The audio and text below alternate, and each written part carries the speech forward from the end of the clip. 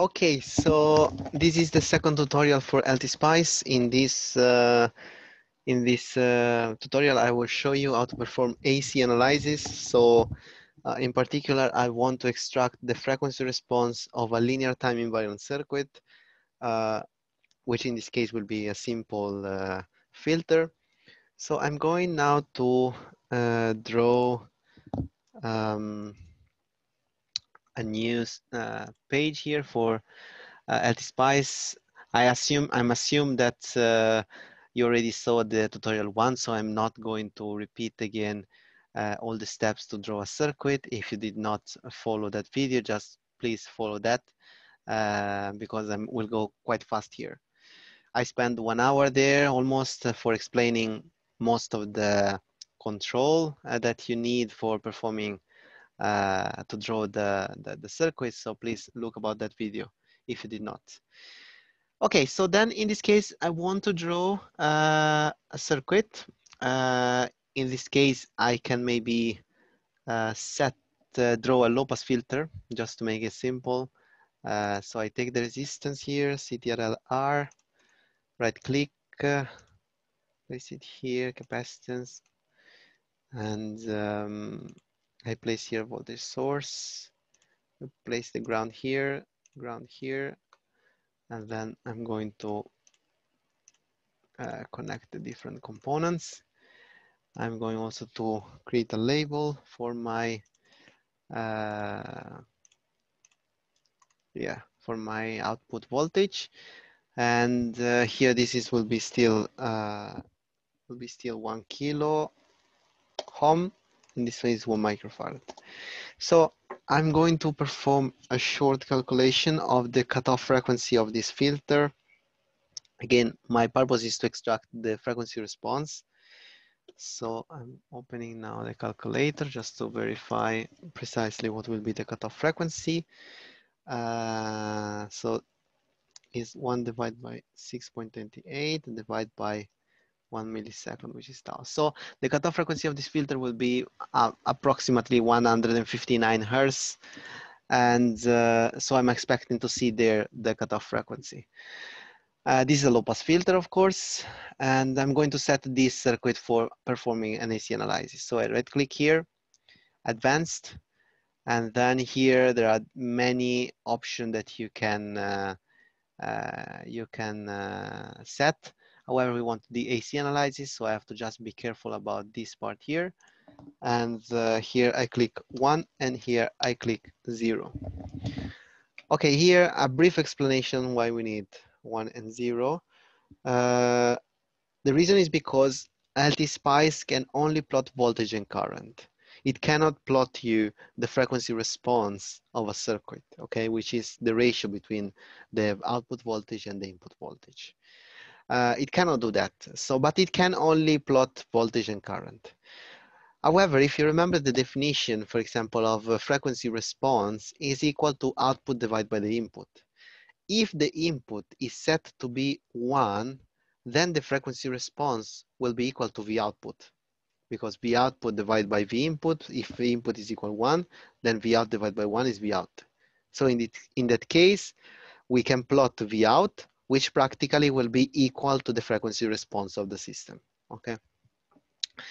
And so this is how to set the circuit here, and I'm going to simulate run, for example. Of course, I did not set anything, and LT-SPICE opened for me this option for setting the simulation. I go here, AC analysis. Here I choose decade. I will show you what does it mean soon. Here I choose number of points 100, for example. Start frequency 1 hertz, and stop frequency. Well, this depends on how is the range that I want for the frequency to be plotted. So in this case, I know that the cutoff frequency is 159. So I can stop my analysis maybe 100,000 at one frequency, which is 1,000 times larger than the cutoff frequency. For example, 159 kilohertz. So I write now here 159K. So let's write 100K just for being there. Okay, so I click OK, and I also place this label here. It can be placed also in other place. If you click here on the little hand move, you click there, See, now there is the hand. So I click here, left click. You can see I can move it wherever I want. So maybe I can put it here and then right click. So anyway, I already run the simulation and here is the plot on the top, but as you know, I like it more in the left. Then this circuit has to be enlarged. So click here and I want to see the frequency response, as I told you, is just equal to the output voltage because I use the amplitude equal 1. As you can see, if I click here, then measure the output voltage, which again is equal to the frequency response, I get this plot. And this is a plot that we already know. I already show in class that is the frequency response of a low pass filter. So you should be already familiar with it. But you can see there are two curves. Again, remember that the frequency response is divided into part, one related to the phase and the other related to the magnitude of the frequency response. We knew about that. We usually discuss only about the magnitude, which is this one black line, while the dashed line represents the phase shift introduced by the frequency, by the filter or by the system. Usually we neglect this kind of like phase shift of the phase shift introduced by the system. But again, we need to know that exists, and we are going to try to understand what this means, okay? So here, again, the continuous line is the magnitude of the frequency response, and the dashed dot line is the phase. Okay, so practically you performed, this one is the frequency response of your filter. We already know about it. Again, as I say in class, this line continues to minus infinity, okay, because we are in dB. You can see the left axis, y-axis is the axis for the magnitude, and the right y-axis is for the phase, okay? And here in the bottom, there is the frequency axis. One thing that you have to notice is that, as you can see, the y-axis, the x-axis is not linearly divided. So the interval between the different ticks in this bottom axis here, in the x-axis, is not equally separated between the different ticks. You can see here the distance is larger, here becomes smaller and smaller and smaller. This is because the x-axis usually is plot. It's not omega or f, but is logarithm in base 10 of omega or f. This because usually when you plot a frequency response or a plotting frequency, as you can see, you are covering numbers very different. I explained better. You can see in this x-axis, I have quantity like 1 Hertz, and also I have quantity equal to 100 kilohertz, which are 5 order different, okay? 1, 2, 3, 4, 5, 5 order of difference. And so in order to make these two different values in the same plot, I need kind of to compress the scale. I need to compress the axis, okay? And this one is done by using the logarithm for the x-axis. So logarithm of omega here or logarithm of f, okay, for the x-axis. Of course, although this one is in a logarithmic scale, I usually put 1 Hertz, 10 Hertz, 100 Hertz, 1 kilohertz. So I don't have to write here logarithm of 1 Hertz, logarithm of 10 Hertz, logarithm of 100 Hertz, and so on. We usually write 1, 10, 100. But we will go here again back in the lecture when I will explain the body plot in our lecture. So in the end, it's not so much critical for you, but this explain one other things that I maybe did not talk too much at the very beginning when we set the AC, which is the following. Why I did not set 0 Hertz as the very beginning of the plot? Because that would not be possible. Because as I said, the x-axis of the plot is in logarithm. So if I set here in the option 0, then what the LT-SPICE should build is a x-axis which starts from logarithm of 0, which is minus infinity, which cannot be plot, of course, right? So this is why I'm not allowed to plot, to select 0 at the start frequency. If I do that, you can see that LT-SPICE tell me that the start frequency must be positive again, because I'm not allowed to write 0. Neither negative value, of course, because negative frequency, they do not exist, but this is very important. Now, what does it mean decade and here 100 points? Well, as I told you, a decade is, um, uh, when we say a decade, it means something that is related to 10 times, right? So here you can see the x-axis is divided in decades. So 1 hertz, then here is 10 times 10 hertz. This is 100 hertz, so is another decade and so on. So we have different decade divided in decades, so in multiple of 10.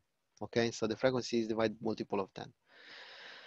Now this number here, it tell you how many point of the plot will be between two decades. So for example, between this 100 hertz here and this 1 kilohertz, so in this part of the curve here, for example, you have that the curve is made of 100 points, okay? This is what is the meaning of this 100 here. So you have 100 points between two decades. So in this case, for example, between 100 and 1 kilohertz, the distance is 1 decade because 1 kilohertz is 10 times 100. Or you can also think that in this part of the curve between 1 kilohertz and 10 kilohertz, there is a decade, which means 10 kilohertz is 10 times 1 kilohertz. And so between these 2 points, there will be 100 point. Okay, here in this line, there are 100 point. The more point you have, the more precise, of course, is your plot. The less point you have, the less precise it is. But again, the more point you have, the more time it needs to calculate. We saw before in the previous tutorial. The stop frequency, again, is pretty clear, is where the x-axis stops. So this is how to set the ADC. You can also choose octave or linear. It's up to you. Again, linear, it just means that you see here there is now a number of points. So it means that between 1 hertz, so the start frequency, and the 100 kilohertz, you will have only 100 point. So probably will be much more approximated. We can run it and see what happened. Okay, I cannot put 0, of course. I can put 1. Okay, and then I run it. I'm expecting something more approximated. Let's see. You can see it become quite ugly. This, of course, is not the correct plot because there are some error here. But again, the error is due to the fact that I took too much, a few points. So in all of this plot now, in all of this curve, there are only 100 points, which are not probably sufficient for the algorithm in LT-SPICE to calculate properly the curve. Okay, so this is important. So as I told you before, the less number of points, the less precise will be the curve, and sometimes become too much less precise that is practically wrong. Okay, so be always aware about that. So here, of course, I like to choose the decade because if I use linear, then here I have to put a very big number to make this one kind of like a nicely plot. But if I use decade, then I can use here a small number and I don't have to think about too much. So here, okay, so I change it in decade, and then here I simulate again. And here I get the correct point plot. This is a plot that is correct. Why? Because again, this is a low pass filter. So I'm expecting that at low frequency, I have 0 dB as we saw in class. And also at high frequency, it decay like this, the magnitude of the frequency response. Another things that we did not discuss in class is the phase. You can see that the phase shift introduced by the filter is practically 0, as you can see here, 0 at very low frequency, and then at very high frequency, it introduces a phase shift of minus 90 degrees. What does it mean? It means that the output voltage will be minus 90 degree phase shifted in respect to the input. Okay. Yeah, this means that the output is practically delay of remember that the phase shift is always related to delay, the time delay. and if you want to convert this phase shift in time, you have to multiply for the you have to do some little calculation, of course. which means that you have to calculate, you have to divide the phase for omega, okay, 2 pi f. And then you get the time phase shift. In this case, 90 degree or minus 90 is pretty trivial because this is half of 180 degree, and 180 degree means practically an inversion of the sign. So this is practically the delay is, so 180 degrees is half of a period, right? Because one period is 360 degree. So 90 degree is 1/4 of a period. So the delay of my signal, if the input, the delay of the output signal in respect to the input will be approximately 1/4 of the period of the signal, of the input signal. So this means that if the input signal has a frequency of 1 kilohertz, the period of the signal is 1 millisecond, and the output, and if the frequency is, for example, if the frequency of the input signal is 100 kilohertz, okay, so we are in this region, then the period is 10 microsecond. And we say that for a signal of 100 kilohertz, we have a delay of minus t divided by 4. So it means that 10 microsecond divided by 4 is 2.5 microsecond, right? So the output signal will be delay of 2.5 microsecond in respect to the input signal.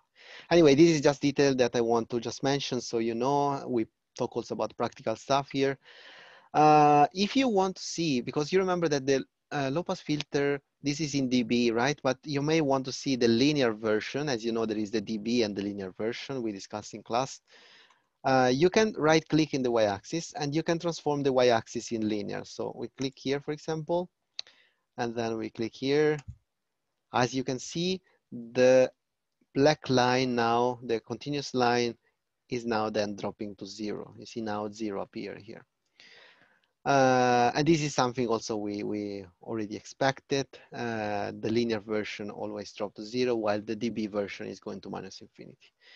So this is pretty straightforward. Now, again, what I'm expecting from you is that you are able to export this plot in LT-SPICE. So right click, file, export. Then in this case, I just want the frequency response, which is equal just the V out. I'm going then to save it. And I save it, of course. Let me see. Let me create a new folder. I write here AC analysis. And then I save it there and I call it maybe draft 2. I don't know. It's not very important for me. You can call it AC analysis. It does not, I don't think it's very important unless in the text I specify differently. So here I click save, and then here I click OK, and then it was saved. Okay, now I will show you what is the appearance of the file that you saved. So let me see the.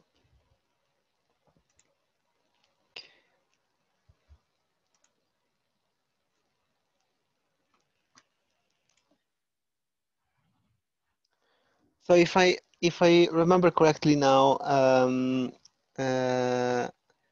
yeah, okay. So if here you can see now the file that that was saved and exported from LT-SPICE, and there is the frequency, which is the first column, this one here that I'm going through with the mouse, and then we have the output parameters. Again, here the format is a little complicated because we have both magnitude and phase. So for example, at this frequency here, which is 1 Hz, we have the first parameter, which is the magnitude, and then we have the second parameter, which is the phase.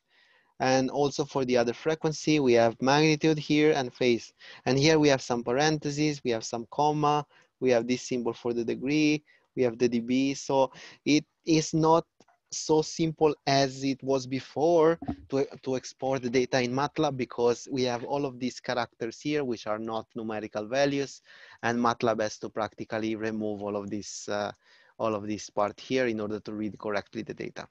So I already wrote a script that you have to download from Canvas, which will automatically remove all of these parentheses and then also dB and all of these things. which will help you just to export the data very fast. So let's go to have a look about now the script. Okay, so I'm in MATLAB again, and as you can see, I have my file draft2 that I exported from LT-SPICE, and I also have here the file in MATLAB script that I downloaded from Canvas. It's called LT-SPICE Export Frequency Response to MATLAB. I double click here, and then it should open the code that you cannot see now. Let me just share again my screen so you can see that. Yes, so you should be able to see it now. And it's a little more complicated because, as I said before, you have to, so all of this part of the code here is practically trying to remove all of this character like dB, like the parentheses and so on, which are not numerical, which are mixed inside of the data. So this is the purpose of this. You know, this is already for the font, this is for resetting the MATLAB. And then you already know the other part probably. We have the y-axis, and then also we extract the data from TXT file, we put in data, and then we extract the frequency, magnitude, and phase. Yeah, you probably are able now to understand more or less what happened here. The point is that here at the very beginning, you have to put the name of the file that you save in that you export from LT-SPICE. So this is probably the only thing that you have to change. So here I'm going to write draft 2 because that was the name of my file. And let me go through to double check that everything is correct. So I think this one is the only things that you have to change. Then I click run, and it appears then the plot. I need to share with you the plot. So I stop my screen and then I go to plot, just share the plot. So I hope that you can see now the plot view. As you can see, we have one single plot where the two curves are overlapped. You see, this is nicely done. And in the x-axis, we have the frequency, and then y-axis in the left y-axis, we have the magnitude, and in the right y-axis, we have the phase. So again, I hope try to look about the code and maybe also at home and try to understand what's going on. I do not have so much time to look into it. I can go back to the plot just to comment a few code, but I won't go in detail. But here again, once you've done this plot, you have to save it. So click on File, Save, and then you can save it with in PNG, in PDF, or whatever. So yeah, and then you put the plot in the answer of your Word file. Okay, so this one we close it, and I'm going to comment a few things in the code. Here again, the only thing that maybe is more different in respect the previous case, the previous script that I show you is this control here. So usually we use plot to plot a curve, and then we have the x-axis and y-axis, but here I use semilog x. Remember that in our case, the x-axis has to be logarithmic, and one plot that has the axis logarithmic and the other one instead is not logarithmic, that is called semi-logarithmic plot. Okay, this is why it's called this command is called semilog x. So we want just that the x-axis is transformed in logarithmic scale.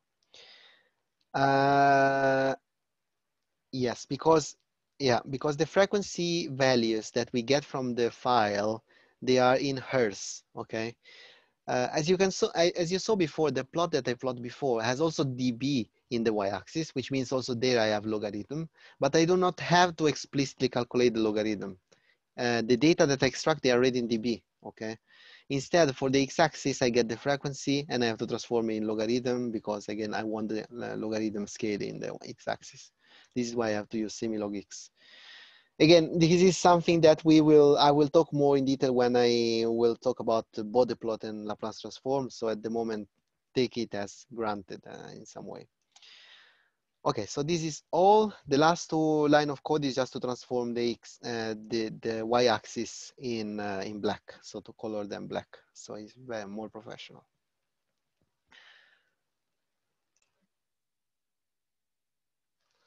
Okay, so now I'm going back to the LT-SPICE, and I don't think there is much actually to explain here. I don't have anything else to say. Of course, you can also plot here the frequency response in terms of current. So if you want to plot, for example, I out divided by V in, which is the frequency response in respect to the of the output current, or in other words, of the current in the capacitance in respect to the input voltage, you can just click here. So this one is the frequency response of the current through the capacitance. Yeah, but again, usually we work in voltage. Usually our example in class and so on, they are everything in voltage. So just plot the voltage, the output voltage. Okay, so for this tutorial is done. So then answer to the question that are in the lab text.